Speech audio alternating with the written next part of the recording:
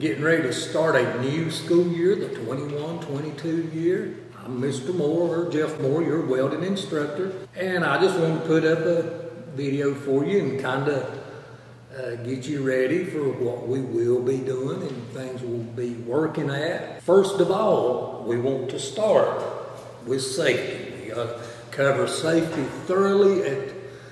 You're young, so some of you have probably been around this type of work, and some of you probably have never had any dealings with it. So we want to start with safety. It's important that you are able to work, participate in the shop and all that kind of thing, and be safe while you're doing it. And there's what we call PPE. It's personal protective equipment. Now, your welding class is not going to be like any other class you've got. And the reason for that is welding, you're dealing with a tremendous amount of heat or fire, and so that poses a different set of guidelines we have to go by in order to protect ourselves. So the first thing, and always protect your eyes.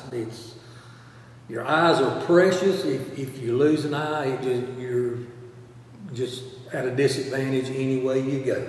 And it's very simple. The rule is, if we are out in the shop, then we have on a pair of safety glasses. That's not, there is no exception to that. You must protect those eyes because sparks are going to be flying. All kinds of things going on in here when we're all out here working and things like that. So always we do supply glasses for you. Now, I have to have my prescription glasses, so I wear those, but if I'm going to be grinding or something like that, then I make sure that I put on a pair. I can usually see good enough to do what I need to do. Listen, everything in welding has its own specific safety things you have to do. Like if we are arc welding, we got to use our welding. That's called a helmet. We will go into those thoroughly so you know them very well. Not today, but that's part of our curriculum. Today I just want to put something out there about the safety and what you can expect. We done covered your eyes. I think I've covered that thoroughly. Now you're dealing with a lot of heat and things like that, so you always want to weld or work with metal with gloves on. These are my old gloves right here. You can tell they're well used, but they fit. I like them. And we do have gloves for you. And that helps protect your hands. You got to realize that when you're arc welding or torching or whatever you're doing, thousands of degrees is right here at your hand. So if you don't put gloves on to reflect the heat back off and give you a little insulation, it's very uncomfortable. I'm not going to say you get burnt, but it is very uncomfortable and you can't really work that well. As far as clothes go with welding, I know it's hot up here. We're going to start back in here in about a week, give or take a day or two, and it's going to be really hot up here, so it does get uncomfortable. We do the best we can. We ventilate this place most of the time by we open the place wide open the doors and put a fan in the door to pull air through the shop. That's called natural ventilation. But now over here in our booth, we have suctions above in the ventilator, the big fan up there that actually pulls those fumes off. But we'll get into fumes and things when we get into arc welding. Right now, I just want to put something up here for you on personal protective equipment, which protects your body. Long sleeves, you do need to wear sleeves when you're arc welding because it puts out ultraviolet rays. Same thing as the sun, and if you are sensitive to that type thing, if you sunburn easy and things like that, a welder will sunburn you big time if you don't cover up. But it's simple.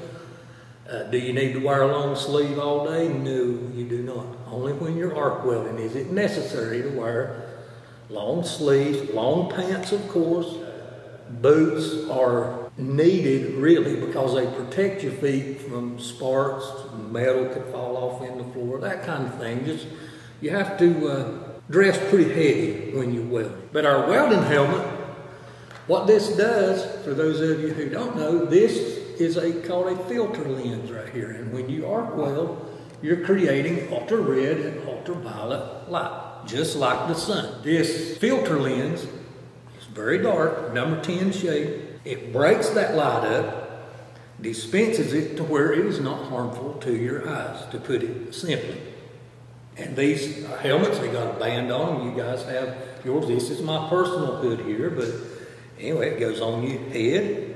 You snug it down, and now when you bring this down, mine is an auto dark and yours are too. We've replaced all of our older helmets with auto dark, so you don't have to worry about holding your rod right and going down. I can see you right now, but now when I start welding, it'll automatically black out and protect my eyes from ultraviolet.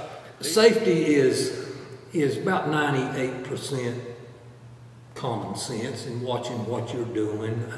Power tools, you know, are spinning at a high rate of speed. If it gets on you or whatever, it's going to cut you or whatever. So it's common sense with a little bit of knowledge like I'm giving you now, what to look for. Now, I've covered this pretty good on our protective equipment. I personally like to go out here to one of the Walmarts or somewhere and get me some of these cheap flannel shirts to wear in here, because we're rough on them in here. Over time they get burnt up and things like that, and sparks and all that. So, you know, there's no real reason to go out and spend a whole lot of money on clothes to come in here. Some of the guys like to say, hey, you may have welded in the morning and you might have team sports in the evening. Well, you don't want to wear no big pair of boots around all day.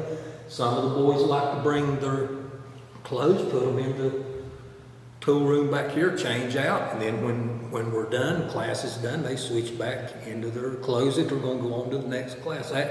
That is perfectly okay. That is actually probably the way I would do it, because I wouldn't want to wear big heavy boots all day around here if I had other classes. But that is totally and absolutely up to you. You do whatever you want to. A grinder is one of the tools that we use on a regular basis. This is a brand new one, I haven't even brought it out yet, but a grinding rock goes right in here. And it grinds, actually it just takes a layer of metal off very effectively. We use them a lot to clean metal, to grind welds off, whatever. But you have to be careful with these things, because they do have kickback potential about it, because they're spinning. This disc, some of the guys like to say, hey, you may have welded in the morning, is spinning at about 7,500 RPMs, and that's really fast. It's really fast. So they put handles on them, left or right. You can move it left-hander or right-hander. It's set up for a left-hander right now. That's all right. You just make sure that you keep this grinder out here away from you, and be mindful when you're grinding, and believe me, you will be grinding in here, because it is a very important part of what you're learning. Make sure that, like if there's a group of guys working over here, well, don't throw sparks right in on those guys. You're liable to hit them in the face or you know, whatever. So be mindful of that kind of thing, and you just hang on to these things really good. You won't have a bit of problem with them. That's a very important piece. We do some drilling occasionally, so you have to be careful with those. Don't let them twist you up in them. We got some with cords. These are battery powered. And so that's just a quick run through of the safety. I look forward to seeing all of you so we can get started. We'll be having 3 classes, 1.5 hour classes this school year. Come ready to go, and we'll get out here and get in this stuff, get dirty once in a while, make noise, burn rods. Do remember now, you're an entry-level student. You'll be a level 1. You're going to be brand new. Be patient with this stuff. Don't think, unless you've got experience, you're going to just come out here and go to burning rods like a 20-year veteran, because you won't. It takes time. It's a skill that you have to learn to do, and it's all you. Once you learn it, it's like a bicycle. You never really forget it. Now, you might get out of practice a little bit if you don't do it a whole lot, but you will always remember. And I think most of you will enjoy this class. It'll be something that you can take with you and remember, possibly make your living doing it. I have been in welding since I was in high school. Actually, in this very shop right here, I took all 3 years up here. And when I got out of school, I pursued that, went into welding. And it's been good to me. I've made a decent living at it. I enjoy it. And I'm sure you will too. But I look forward to seeing all of you. I hope this helps you kind of know what to expect when you come on in here. We'll drift into it, go over safety face to face. Now, we will have a canvas page. This is what I like to do, what I'm doing right now. I love to make, with the help of my daughter, make videos and put them up there for you guys, and you can just go on your Chromebook and look at them, and it helps you. I guess you might say you've got a teacher at your fingertips. So I try to put these up there. It's called Welder Man Jeff. It's the YouTube, where you go on YouTube to get it. And you just click on them and watch them, man. And it will help you tremendously. Because what I put up here is for your benefit.